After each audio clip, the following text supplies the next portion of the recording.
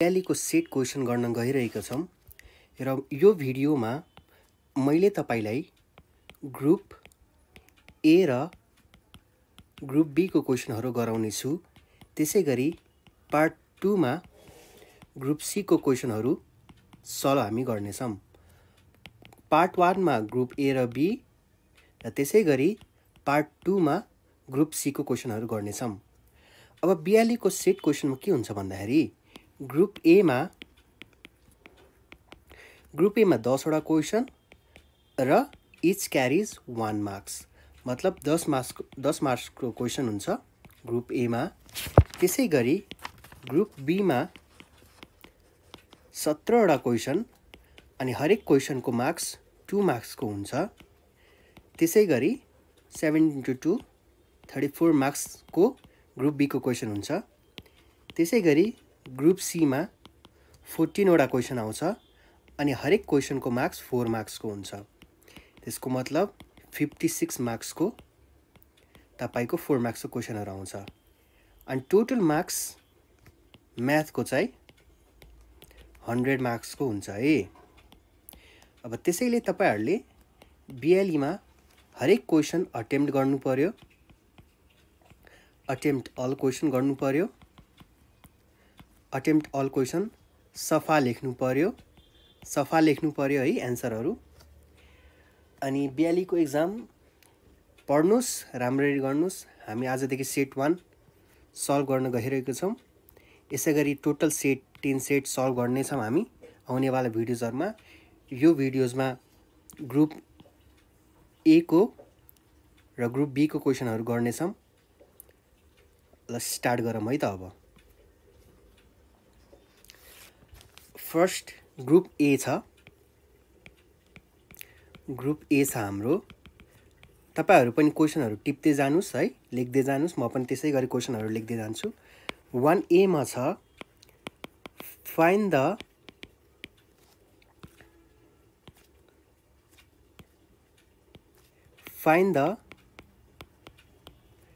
value of x in the given figure। x को value पत्ता लगाउनुस् रे मुनिबाट दिएको फिगरबाट रे। अब तपाईको फिगर यस्तो छ,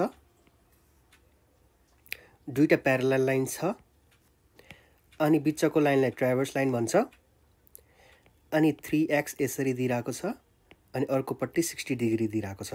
अनि यो G छ, यो E छ, AB छ, CD छ, CD छ, F छ, H छ है। यति क्वेशन दिइराको छ। अब हामी यहाँ सजिलैले भन्न सक्छौं यदि यो दुईटा लाइन यदि यो दुईटा लाइन प्यारलल छ भने, यदि यो दुईटा लाइन प्यारलल छ भने हामीले पढेको कुराहरु के आउँछ त? त्यहाँ को इन्टेरियर एंगल को बारेमा आउँछ, त्यहाँ अल्टरनेट एंगल को बारेमा आउँछ, इन्टेरियर एंगल को बारेमा आउँछ र भर्टिकली अपोजिट एंगल को बारेमा आउँछ। अब हामीले यो चारवटा कुराहरु हेर्नुपर्ने हुन्छ, कुन चाहिँ सुटेबल हुन्छ त्यही अनुसार हामीले हेर्नुपर्ने हुन्छ है। र अब हामीले यसरी हेर्दाखेरि यो एंगल र यो एंगल त सेम छ अनि यो कुन चाहिँ कसरी बसिरहेको छ? जेड फर्ममा बसिरहेको छ। मतलब यो र यो के छ? अल्टरनेट एंगलमा बसिरहेको छ है। Alternate angles are always equal, हामीलाई थाहा नै छ है। Alternate angle are always equal मतलब यो र यो भाग इक्वल छ भनेको हो। अब हामीले यहाँ के लेख्नु पर्यो त? फ्रम फिगर सिन्स, यसरी पनि लेख्नुहोस् है, तपाईहरुले ल्याङ्ग्वेज लेख्नु भने झन् राम्रो हुन्छ। Since AB is parallel to CD then angle AGH is equals to angle GHD। Being reason लेख्नुस्, being alternate angles are equal है। सजिलो छ यो त। अनि त्यसपछि एंगल AGH भनेको कति छ त? 3x छ। अनि त्यसपछि GHD कति छ? 60 डिग्री छ। अनि और x इज इक्वल्स टू यो 60 काट जाने भयो मुनि जाने भयो 3 मुनि जाने भयो therefore x is equals two 20 degree therefore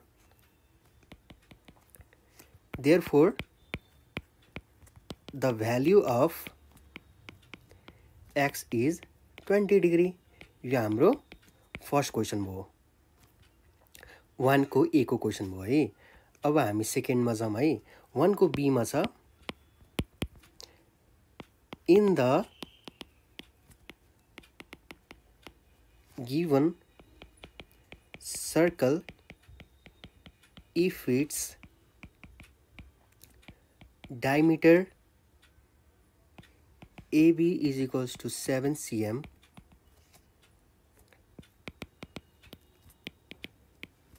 find the circumference spelling wrong भएछ है FERENC circumference एउटा तपाईलाई सर्कल दिएको छ अरे एउटा तपाईलाई सर्कल दिएको छ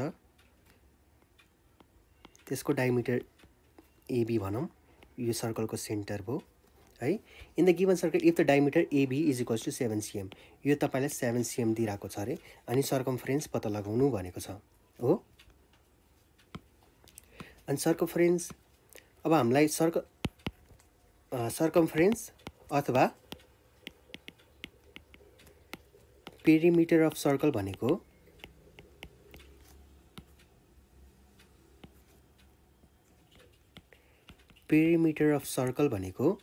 के थाहा छ त हामीलाई 2 पाई r थाहा छ अब यो डायमिटर 7 सेन्टिमिटर छ भने रेडियस भनेको त यति हाफ मात्र हो नि त हैन रेडियस भनेको हाफ मात्र हो त्यसैले रेडियस भनेको d/2 गर्न सक्छौं भनेको 7/2 सेन्टिमिटर राख्न सक्छौं है अनि त्यसपछि यहाँ राख्नुस् पाई भनेको कति हो 22/7 r भनेको कति हो 7/2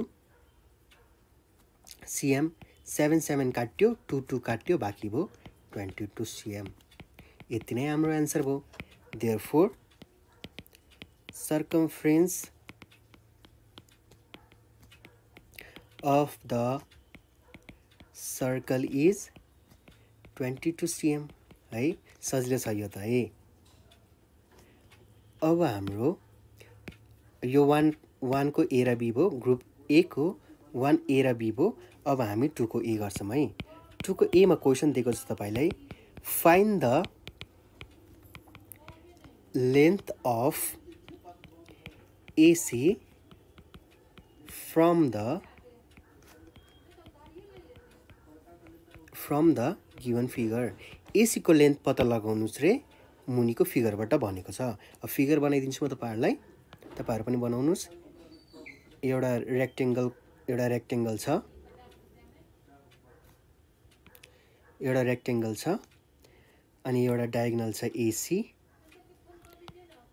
एउटा डायगोनल छ AC ABCD छ अनि यो AB 3 सेन्टिमिटर दिइराछ 4 सेन्टिमिटर दिइराछ यो 90 डिग्री दिइराछ AC को भ्यालु पत्ता लगाउनुस् भनेछ अब हेर्नुस् है यहाँ तपाईको 90 डिग्री छ हो अनि यो राइट एंगल छ हामीले कुन चाहिँ फर्मुला लाउन सक्छौं त यहाँ सिम्पली के लाउन सक्छौं पाइथागोरस थ्योरम लाउन सक्छौं हामीले हो पाइथागोरस थ्योरम लाउन सक्छौं हामीले यहाँ है अब यो भनेको p भो है अनि राइट एंगल को अपोजिट के हुन्छ जहिले h हुन्छ अनि h को अपोजिट के हुन्छ जहिले b हुन्छ यानी is here p is equals to 3 cm b is equals to 4 cm hypotenuse AC is equals to what लेख्दिनुस् then by Pythagoras theorem we have h square is equals to p square plus b square or h square भनेको AC square p भनेको 3 square b भनेको 4 square or AC square is equals to 3 3 is 9 4 4 is 16 or AC square is equals to 25 or AC is equals to root under 25 स्क्वायरको उता जाने भयो रुटमा जाने भयो or AC square equals to 25 भनेको 5 × 5 हो है or AC is equals to root under 5 square पनि लेख्न सक्नुहुन्छ यो स्क्वायर र स्क्वायर काट्यो therefore AC is equals to 5 cm हाम्रो आन्सर भयो है therefore the length of AC is 5 cm भनेर लेखिदिनु तपाईको रिक्वायर्ड आन्सर यति नै हो तपाईले 1 मार्क्स मजाले पाउन सक्नुहुन्छ है सजिलो छ के पनि गाह्रो छैन जस्ट फर्मुला हाल्यो आन्सर निकाल्यो 2 को A मा यही क्वेशन थियो है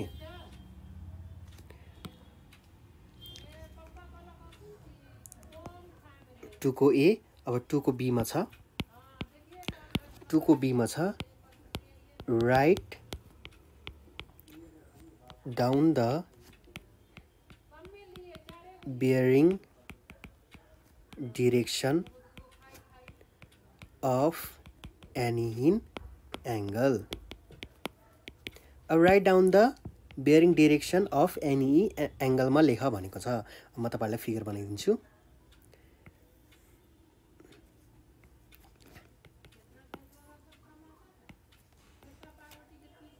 नर्थ साउथ ईस्ट वेस्ट अब अनि यो नर्थ ईस्ट अनि त्यसपछि bearing direction of north east पत्ता लगाऊ भनेछ अब हामी यो बेयरिङ डाइरेक्सन पत्ता लगाउने बेला जहिले पनि यसरी घुम्दै जान्छौं है यसरी घुम्दै जान्छौं अनि तपाईलाई सोधेको कति छ त तपाईलाई सोधेको यति मात्रै छ यसको बेयरिङ डाइरेक्सनको एंगल कति हुन्छ भनेर सोधेको छ है अब यो होल तपाईको कति हुन्छ त यो होल तपाईको कति हुन्छ त 360 डिग्री हुन्छ 360 डिग्री हुन्छ हो अब यो भनेको 360 लाई 4 भागमा डिवाइड गरेको छ यो फर्स्ट भाग यो सेकेन्ड भाग यो थर्ड भाग यो फोर्थ भाग है अनि त्यसो भए 360 लाई 4 भागले डिवाइड गर्ने हो भने कति डिग्री आउँछ त 90 डिग्री आउँछ त्यसो भए यो कति डिग्री छ त 90 डिग्री छ यो कति डिग्री छ त 90 डिग्री छ यो कति डिग्री छ त 90 डिग्री छ यो कति डिग्री छ त 90 डिग्री छ अनि त्यसो भए यतिमा हामीले हेर्ने हो भने यो नर्थ भो यो ईस्ट भो यो टोटल 90 डिग्री भो अनि यसको बीचबाट नर्थ ईस्ट भो अनि यो एंगल पत्ता लगाऊ भनेको छ है यो एंगल पत्ता लगाऊ भनेको छ है यो एंगल पत्ता लगाऊ भनेको छ सपोज यो x मान्ने हो भने अनि यो पनि x हो भने 2x = 90 डिग्री भो अनि x = 90/2 भो भनेको 45 डिग्री देयरफोर यो पनि 45 डिग्री हुने भो यो पनि 45 डिग्री हुने भो त्यसैले देयरफोर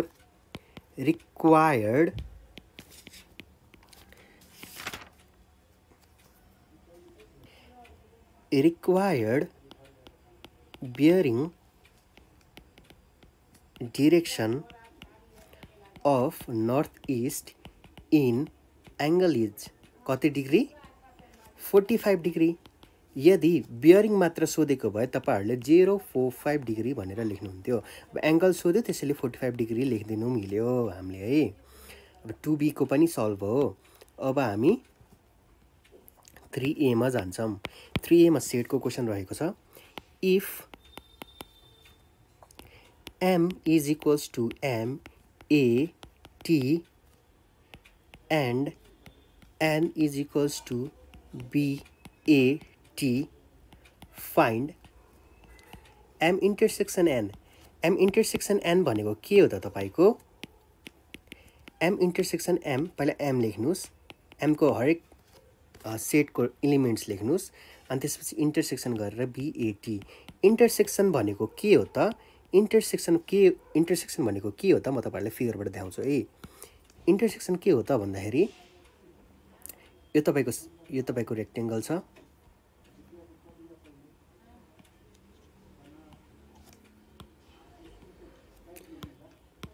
यो तपाईको रेक्टेंगल छ है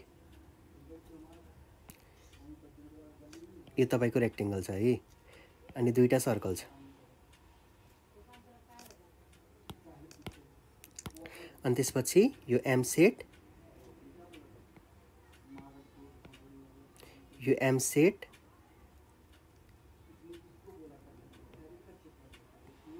अनि यो के हुने भयो यो m भयो यो n सेट हुने भयो यो तपाईको युनियन हुने भयो यो भनेको के हो दुईटैलाई मन पर्ने m इन्टरसेक्सन n यो भनेको के हो यो m हो यो भनेको के हो n हो त्यसैले हामीलाई पत्ता लगाउनु पर्ने यति मात्र हो है अनि यो दुईटामा दुईटा मन पराउने कुन कुन छ त AT छ अनि यहाँ पनि AT छ B हुने भयो त हुने भएन M हुने भयो त हुने भएन त्यसैले हाम्रो आन्सर के हुने भयो A र T is our required answer M intersection N को अनि यदि M युनियन N सोधेको भए तपाईहरुले पुरै लेख्नुहुन्थ्यो M युनियन N भनेको M पहिला कमन त लेख्नु नै हुन्थ्यो त्यसपछि बाँकी भएको M र B लेख्नुहुन्थ्यो र अब हाम्रो क्वेशन आयो 3B मा है 3B मा क्वेशन रहेको छ राइट 0.006043 इन साइन्टिफिक नोटेसन है अब यो नम्बरलाई हामीले साइन्टिफिक नोटेसनमा लेख्नु पर्ने छ 0.006043 अब हामीले पहिला हेर्ने भनेको यसमा नम्बर हो नम्बर कहाँबाट स्टार्ट भएको छ भनेर पहिला हामीले हेर्ने है अनि यसलाई हामीले अगाडि कति ल्याउनु पर्छ भनेर हेर्ने 1 2 3 तीनटा 0 अगाडि हामीले अब यो नम्बरलाई ल्याउनु पर्छ त्यसैले हामीले मल्टिप्लाई कतिले गर्ने त 6043 इन्टु 1 त तपाईको भयो कतिवटा 0 1 2 3 1 2 3 यो तपाईले 0 यतिकै 1000 यतिकै हाल्न पाउनुहुन्छ त पाउनुहुन्न त्यसैले 1 0 0 0 तपाईले हाल्नु पर्नु भयो तपाईले यो त्यसैले यहाँ मुनि थाप्नु भयो अब यो दुईटा र यो दुईटा मल्टिप्लाई गर्नुपर्ने भयो तपाईले कति हुन्छ त 6.043 बाँकी भयो तपाईको यो 1000 डिभाइड बाइ 1000 हो अब 6.043 यो भनेको कतिवटा 0 छ त तीनटा 0 10 को पावर 3 हुने भयो अब हामीले रुल अफ इन्डिसेसमा के पढ्या छौं त a बाइ b को पावर m अब यो m को पावरलाई माथि लग्नु छ भने b को पावर माइनस m हुन्छ त्यसैले यसमा पनि 6.043 इन्टु 10 को power minus 3 which is our required scientific notation 3b को कम्प्लिट भयो अब हामी 4 को a तिर जान्छौं है 4 को a मा क्वेशन के छ त find the mode from the given data find the mode from the given data भनेको छ डाटा तपाईले दिएको छ 24264541 है मोड भनेको के हो त highest frequency of the given data हो हाईएस्ट फ्रिक्वेन्सी भनेको के हो त यो अब यो डाटामा 2 चाहिँ कति चोटी कुन चाहिँ नम्बर चाहिँ धेरै चोटी रिपिट भएको छ भनेर सोधेको हो अब 2 कति चोटी रिपिट भएको छ त 2 कति चोटी रिपिट भएको छ त एक चोटी दुई चोटी हो 2 नम्बर अफ टाइम्स अनि त्यसपछि 4 कति चोटी रिपिट भएको छ त 4 1 2 3 नम्बर हो 3 चोटी रिपिट भएको छ अनि 6 एक चोटी दुई चोटी 6 2 नम्बर अनि त्यसपछि 5 कति चोटी एक चोटी हो अनि त्यसपछि 1 कति चोटी एक चोटी देयरफोर कुन चाहिँ हाईएस्ट छ त 4 हाईएस्ट छ therefore mode from the given data is 4 which is our required mode है 4 को a पनि कम्प्लिट भयो अब यहाँ यो क्वेशनमा तपाईलाई मीन मिडियन जे पनि सोध्न सक्छ है त्यो चाहिँ तपाईहरुले बुझ्नु पर्ने हुन्छ त्यो त्यस्तो क्वेशनहरु पनि हामीले सल्भ गर्ने नै छौं 4b मा तपाईको क्वेशन छ for what value of x 10 by x minus 5 becomes undefined. Undefined भनेको के हो त भन्दाखेरि कुन चाहिँ नम्बरले तपाईले यो डिभाइड गर्दाखेरि नम्बर चाहिँ इन्फिनिटी आउँछ रे, इन्फिनिटी आउँछ रे भनेको छ। अब गिवन तपाईलाई इक्वेसन छ 10x minus 5, 10x minus 5 भनेर क्वेसन दिएको छ तपाईलाई। अब यहाँ कति भ्यालु हाल्दा मुनि 0 आउँछ पहिला हामीले चेक गर्ने है। 5 minus 5 भनेको कति हो त 0 हो। त्यसैले 5 को ठाउँमा तपाईले कति हाल्नुभयो put x is equals to 5। त्यसपछि यो स्टेप लेख्नु है 10 5 minus 5 10 by 0। अब एनीथिङ नोटमा यो चाहिँ लेख्नुस् है, anything divided by 0 is equals to infinity, मतलब सल्भ हुँदैन भन्छ। क्यालकुलेटरमा तपाईले गर्नुहुन्छ भने म्याथ इरर भनेर आउँछ है, म्याथ इरर भनेर आउँछ तपाईले क्यालकुलेटरमा गर्नुहुन्छ भने। यो भनेको इन्फिनिटी। देयरफोर फर कति भ्यालु अफ एक्समा इन्फिनिटी आएको थियो त 5 को भ्यालुमा, for value of 5 10 x minus 5 becomes undefined हो। यति गर्नुभयो, यति नै हो हाम्रो एन्सर 4 को बी। अब 5 को ए मा छ, अब 5 को ए मा छ question find the value of x if 5 2x is equals to 1। अब x को भ्यालु पत्ता लगाउनुस् रे। अनि तपाईको इक्वेसन यो छ, हाम्रो फर्स्ट इक्वेसन लेखौँ है 5 2x is equals to 1। हामीले रुल अफ इन्डिसेसमा थाहा छ कि जे को पनि पावर 0 गर्दाखेरि भ्यालु 1 आउँछ, त्यसैले यो 1 आएको हो। अब हामीले यो एलएचएसमा हामीले हेर्नु पर्यो हामीसँग कुन कन्स्ट्यान्ट दिइराको छ भनेर। अब 5 को कन्स्ट्यान्ट दिइराछ है, किनभने यो 5 र यताको 5 हामीले काट्नुपर्ने हुन्छ है। त्यही भएर तपाईले एक्सप्रेसन हेर्नु भनेको यहाँको एक्सप्रेसन हेर्नु पहिला। अनि यो भनेको 5 को 0 लेख्नुस्, यो 5 र यो 5 कट भयो, बाँकी भयो तपाईको पावरमा हो, यो पावरको बाँकी हो 2x इज इक्वल्स टु 0 भयो, और x is equals to 0 by 2। Therefore x is equals to 0 which is our required answer। Therefore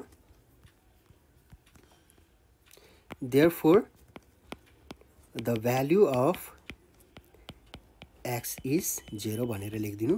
तपाईले 1 मार्क्स मजाले पाउनुहुन्छ। अब 5 को ए भयो। अब 5 को बी मा जाम हामी, 5 को बी मा जाम। Find the slope, find the slope भनेको छ इक्वेसन दिएको छ तपाईलाई 1 minus 6 is equals to 5x। अब हामीले कोर्डिनेट जियोमेट्रीमा त पढेको छौं है, इक्वेसन अफ अ लाइन भनेर हामीले पढेको छौं y is equals to mx plus c। अनि यो m भनेको के हो त हाम्रो, यो m भनेको के हो स्लोप और ग्रेडियन्ट हो। स्लोप र ग्रेडियन्ट भन्नु एउटै हो, एक्जाममा जुन पनि सोध्न सक्छ तपाईले। यो भनेको m हो। अनि यो y भनेको यो x र y हुन्छ नि हैन, हाम्रो यो x र यो y, अनि फेरि यो x ड्याश फेरि यो y ड्याश हुन्छ नि। यो लाइनमा पढ्ने चाहिँ y, यो लाइनमा पढ्ने चाहिँ फेरि यो x भयो है। यो y भनेको यो लाइनमा पढ्ने, अनि यो x भनेको यो x यहाँ। अनि c भनेको चाहिँ y इन्टरसेप्टमा काट्ने पोइन्टलाई चाहिँ c भन्छ। अब c को भ्यालु पनि तपाईले सोध्न सक्छ, व्हाट c को भ्यालु पनि पत्ता लगाऊ भनेर भन्न सक्छ है। अब हामी यही इक्वेसनमा सबै पत्ता लगाउँछौँ है। अब हामीसँग इक्वेसन छ y is equals to mx plus c, अन्त गिभन इक्वेसन छ 1 minus 6 is equals to 5x। अब यही इक्वेसनमा यो इक्वेसनलाई यो इक्वेसनमा कन्भर्ट गर्नुस्, y लाई जस्ताको त्यस्तै राख्नुस्, mx लाई अब यहाँ 5x छ, यो 6 लाई उता फाल्दिनु है प्लस 6। यो इक्वेसन 1 र इक्वेसन 2 उस्तै आयो त है। y को y छ, y को y नै छ, अनि m को ठाउँमा कति छ, therefore m is equals to 5, अनि x को ठाउँमा x नै छ, c को ठाउँमा कति छ त 6 छ, which is our required answer।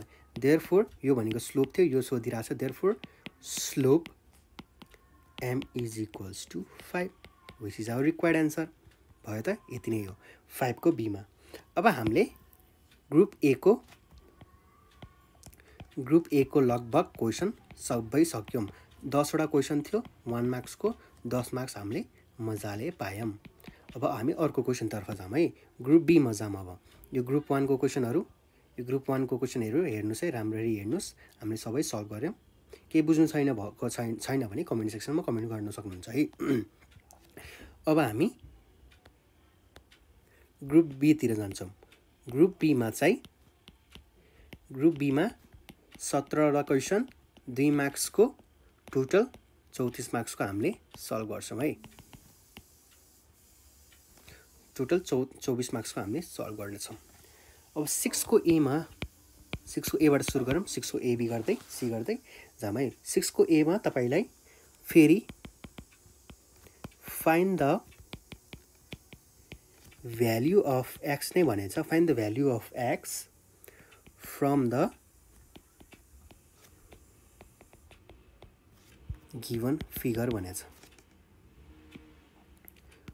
From the given figure भनेछ। Find the value of x for the given figure. अब फिगरमा बनाइदिन्छु तपाईलाई, तपाईहरुले पनि बनाउनुस्।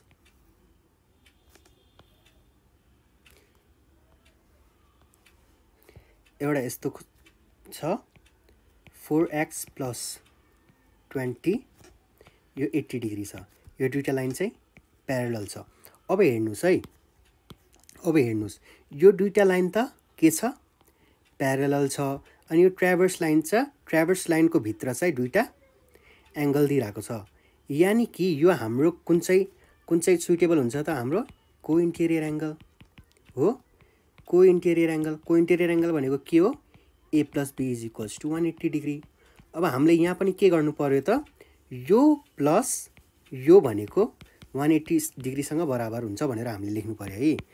From figure लेख्नुस् 4x plus 20 is equals plus 80 is equals to 180 degree हो है। त्यसपछि 4x 80 plus 20 कति हुन्छ, 100 is equals to 180 डिग्री हो। 4x is equals to 100 लाई उता फाल्नु 180 minus 100 or 4x is equals to 180 minus 100 भनेको 80 भयो। or x is equals to 4 लाई मुनि फाल्नुस् 80 by 4 भयो। 4 1 जा 4, 4 2 जा 8, 0 डिग्री भयो। अब हामीले यता त लेख्न मिल्यो, the value of x is equals to 20 degree. क्वेसनमा यति मात्र सोधेको छ भने तपाईले यति मात्रै गर्नुस् है। अब एक्जाममा कहिलेकाहीँ यदि तपाईहरुसँग टाइम छ भने यो भ्यालु पनि निकाल्दिनु, किनभने यो हाम्रो भ्यालु त 80 भनेर हाम्रो पहिलादेखि नै निस्किराको छ। यसको भ्यालु त कति छ भनेर हामीले x को भ्यालु त पत्ता लगाइसक्यौं। अब 4x plus 20 निकाल्न के गाह्रो हुन्छ त, हुँदैन। 4 into x भनेको कति छ, 20 छ, प्लस 20 24 जा 80 plus 20 is equals to 8 19 80 plus 20 8 19 100 degree हो। यो पनि निकाल्दा तपाईको टिचरले तपाईलाई राम्रो स्टुडेन्ट हो भनेर बुझ्न सक्नुहुन्छ है। अब तपाईको आन्सर मिल्यो कि मिलेन भनेर कसरी चेक गर्नुहुन्छ त तपाई है। यो तपाईको क्वेशन छ है। यो तपाईले कति निकाल्नु भो, यहाँबाट 100 डिग्री निकाल्नु भो। यो कति थियो त, 80 डिग्री थियो। अब यो दुईटाको सम कति आउनु पर्यो त, 180 डिग्री आउनु पर्यो। 100 तपाईले निकाल्नु भो, 80 क्वेशन लिएर थियो इज इक्वल्स टु 180 डिग्री। अब यो दुईटा जोड्दा कति आयो त, 180 degree is equals to 180 degree which is प्रुभड। तपाईले आन्सर मेरो ठिक छ कि छैन भनेर पत्ता लगाउनु पनि सक्नुहुन्छ है। यो नेसेसरी चाहिँ छैन, यो गर्नुपर्ने नेसेसरी चाहिँ छैन है। यो गर्नु नेसेसरी चाहिँ छैन। यदि तपाईले चाहिँ अब मेरो आन्सर मिल्यो कि मिलेन भनेर चेक गर्नको लागि चाहिँ तपाईले यो गर्न सक्नुहुन्छ है। रफमा गरेर चेक गर्नुस् तपाईको आन्सर ठिक छ कि छैन भनेर तपाईले आफै नै पत्ता लगाउन सक्नुहुन्छ। 6 को ए पनि भयो।